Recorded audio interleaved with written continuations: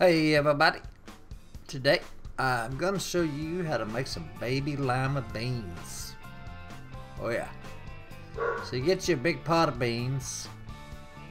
I put 1 pound bag of baby limas in there. And then I added a whole jalapeno, seeds and all. And half of a large onion. Oh yeah. So what I do is bring it up to a boil, just like so, and let it hard boil for about 30-45 minutes, making sure that it never runs low on water. Because remember, you haven't seasoned these beans yet, so you can put all the water you want to in there. It's your job to make sure that it don't run out.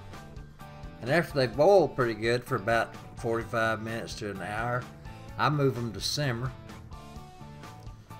And keep checking them, keep simmering them.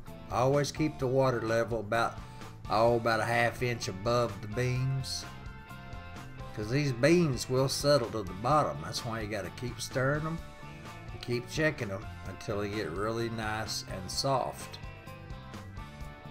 Oh yeah. And now I tested one right there, and it looks like they might be perfect. So I add my salt. Now I added a tablespoon. You can add the amount you like, okay? Just make sure and add your salt after. And you see there, I got me a teaspoon of it and tasted the water. Very important. And once you get everything the way you like it, it's time to serve them babies up. Oh yeah. I usually get me a big bowl of them and tire into them. Oh yeah. Folks, if you like lima beans like I do, there's you an excellent way to cook them. Alright, they don't take a couple hours, maybe 3 with all the simmering, but awesome side dish.